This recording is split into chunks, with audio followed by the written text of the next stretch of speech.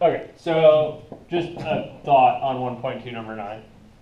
On 1.2 number 9, we have this function. Y is what? It's e to the x minus 1 on x is something, and 1 minus e to the x on x is something else.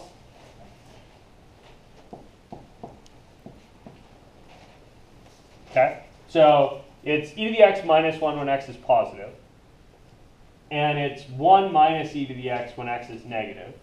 And they want me to show that this satisfies a differential equation. Y prime is absolute value of y plus 1. It's 1 minus e to the negative x. Oh.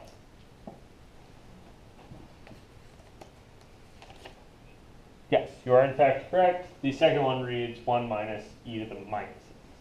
Cool. That would really screw me up here in a second. Okay, so how can you do this? Like, there should be 3 kind of parts, 2 of which are pretty clear. What are the 2 of which parts that are pretty clear? Below 0 and above 0. Yeah, right? You should go above 0.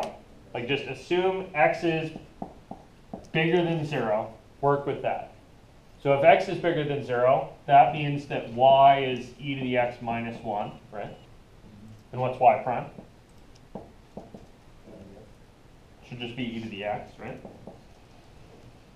Okay, so then I'm left wondering, is e to the x, now I need the absolute value of e to the x minus 1, right? Plus 1. I'm just wondering, like, hey, is this true? What's e to the x minus 1? Like, anytime x is bigger than 0, what is that quantity? Positive, negative, maybe both? Yeah, it's strictly positive, right? Well, those are just absolute value brackets, right? Those aren't parentheses. Can't you just get rid of the ones?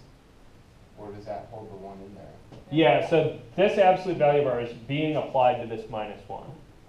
Right, so I need to know, maybe this is, so this thing, right, when you have absolute value bar of stuff, right, like whatever the stuff is, the way this is defined is either you get the stuff out if what? If it's all positive. Yeah, if the stuff itself is positive. Oops, I was supposed to be agreeing with that. Right, like, that's what happens. When it's positive, you just leave it alone, right? Even if it's 7 minus 3, right? 7 minus 3 is positive, so you leave it at 7 minus 3. It's still 4, right? But if the stuff in there is negative, what do you do? Yeah, you make it positive. How do you make something that's negative positive? Slap an extra negative sign on it. Right? So the absolute value of stuff is the stuff if it's positive, or minus the stuff if it's negative. And then you gotta ask what happens at 0. 0. Yeah, 0 doesn't fit in here right now. So I just want to know which piece gets 0. Top one. It's neither positive nor negative. The convention is to stick it in the top one. So it's positive 0. Yeah, the absolute value of 0 should be 0, right? Because really this thing's asking how far from 0 is the stuff. So if you plug 0 in there, you better get 0 out. But it doesn't really matter, right, whether you get 0 or minus 0, because those are still both 0. You guys see that? That's really me saying that this function's continuous at 0. You guys see that? Okay, so I filled something in. Now I'm wondering about this guy. Is e to the x minus 1 for x is positive, keep in mind. Yeah.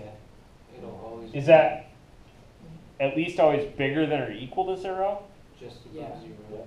The plus 1, yeah. Yeah, and because I'm strictly above 0, right? This stuff is actually positive that whole time, right? So I don't need to worry about the absolute value bars. What do they do to something that's positive? Yeah, they just leave it alone, right? So this thing here is actually just the same, right? It's e to the x minus 1 plus 1. What about if x is like 0.0001? I just did that, it would be just, Then that's a minus. because e to the 0 is 1. Yeah, e to the 0 is 1. So Right, so e to anything just slightly bigger than 0 is just slightly bigger than 1. Another way you could see this is with shifting rules. So another way to see this is to remember that the exponential function looks like this, and it passes through 1 high. Right, so this is the graph of e to the x. If you shift it down 1, right, which is really what that subtract 1 is doing, you're just rewriting the x-axis as being here instead. You guys see that? And then anytime I'm actually bigger than 0, right, I've actually moved that way a little bit, which means that I've actually moved up. That's kind of with me on that? Okay, so this stuff is actually this stuff, and now the minus 1 and the plus 1, those cancel, and you get e to the x is e to the x. Cool. So, Rockstar, we're good on x is bigger than 0. Now we need to go play this same rigmarole for x is smaller than 0. You guys with me? So at x is smaller than 0, what do I need to do? Yeah, so I need the other equation, right? Because when x is smaller than 0, y is 1 minus e to the minus x. Right? So I need y prime, which is e to the x, or e to the negative x. Oh yeah. I think I get e to the negative x, right? I get negative e to the negative x times negative 1. Pretty good. Okay, and then what do I do with that? Plug it in. Okay, so I got e to the negative x, and I'm wondering, is that equal to the absolute value of 1 minus e to the minus x plus 1? And now this is where the other half of that thing comes in, right? Because 1 minus e to the minus x is that either positive or negative? Positive, right? Because it's always negative. Well, e to the negative x will still be positive at all times, but Yeah, 1 minus the slope is all positive. like we're all, We would get at e to the positive value, right? Every time? Because x is always smaller than 0. Okay, so that part there, right? E to the negative x it's positive. Or x is less than for x 0. is less than 0 acts like e to the positive x, right? Yeah. So that's bigger than 1. And then I'm subtracting it from 1. So what do I get? Negative number. Negative something. So this whole dude here, right? Like, I'm looking at that and I'm thinking, this thing is negative. Okay, so how did the absolute value function act with negative stuff? So it turns it back to positive. It turns it back to positive by Slapping a negative sign on it. slapping a negative sign on the whole freaking thing, Oh, right? Which is maybe the problem. yeah, that was it. So you got to slap a negative sign on all of 1 minus e to the minus x plus 1. And now what do you end up with? E to the negative x. Check. Cool. So now I have established, I think, that this solves for x is strictly bigger than 0, and it solves for x is strictly smaller than 0, and now I have some weirdness going on at 0. You guys see that? So I need to know about the derivative at 0. You guys see that? So what I need to do to figure out the derivative at 0, right? So I'm looking for y prime at 0. But what's weird about this? Yeah, this function's really kind of cool. This guy probably has some slopes of tangent lines, right? Like in general, if you have a piecewise function, There's some graph, right? And they maybe meet at some point or not, right? Like, piecewise function usually looks like this, right? Like there's a piece and then a different piece. You guys all good with this? And I guess for this one, they put the 0 in the right-hand side. So I should fill in that up. Now, how likely is it that there's even a derivative at 0? Is there a derivative at 0 in this case? No, there's no way to define a consistent slope of a tangent line at 0. That doesn't even make any sense here, right? So the very first thing you would need is for this to be continuous, right? So you would need y of 0 to equal the limit from the left, right? You would need these two dots to be in the same place to even start playing this game. You guys see that? So if I plug 0 in here, what do I get? 0. 0. If I plug 0 in here, what do I get? Also 0. Cool. So I don't have this case, right? What I have at the very least is they both meet down here at 0. And maybe I have something like this going on. In which case I would have what going on at 0 as far as the derivative goes? Still doesn't exist. You would still have a problem, right? Because there's a cusp there. So I still can't get a tangent line out of this. So what I need to ask is, what's the limit of the derivative from the right? That'll get me this slope. What else do you need to ask? And the limit of the derivative from the left. What's the derivative from the left? Because that'll get you a different slope, possibly. If they happen to be the same, then you have an honest-to-God derivative of a piecewise function at 0. You guys see that? That would be really improbable. But the book seems to believe that this is a cool enough function for that to be the case. Well, that's basically just like a regular function that just happens to be chopped up. Right? Yeah. It's not going to be anything weird. It could still be weird. Okay. The real numbers are strange. Mhm. Yeah, this is a thing that happens in real analysis that doesn't happen in complex analysis, but it's cool. You can kind of nicely seam two functions together. That's a neat thing about the real numbers.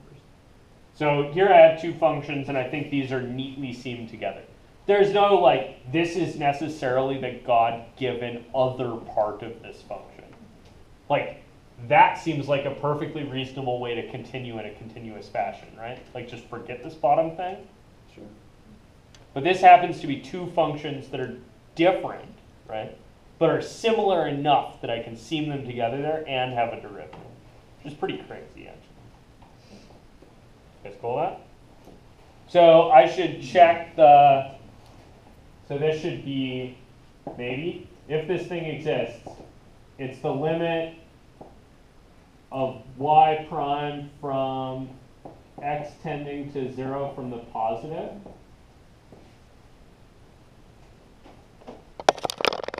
Right, and I'm not sure this is going to work. Because that thing would have to equal what? The limit as x approaches 0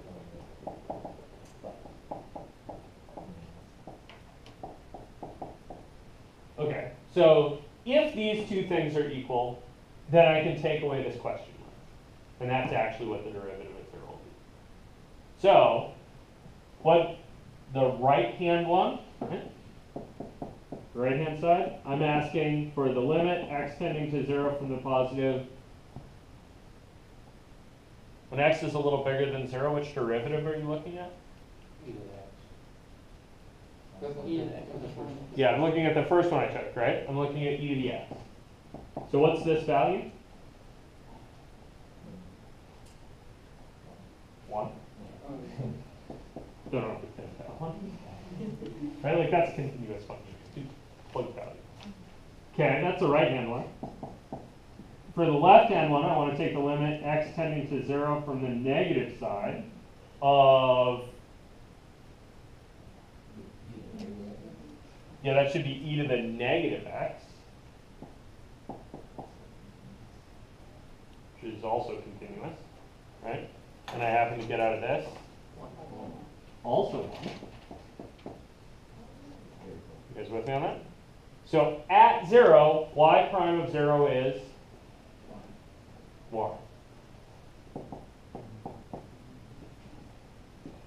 I'm good with that. I checked that stuff. I got 1. That's what y prime at 0 is. So how do I check? Again, I was still trying to solve a differential equation, right? Not playing Calc 1 games. So I played a Calc 1 game. I found the derivative of this function at Oh. 0. And then what do I need to check about it? Say y prime is 1 and plug it into the, So if y prime is 1, right? Really, this is me checking x equals 0. Right, I got all this stuff to the right. I got all this stuff to the left. And now I'm checking that one point in the middle. Right? So at 0, I'm wondering, is y prime of 0 equal to the absolute value of y at 0 plus 1?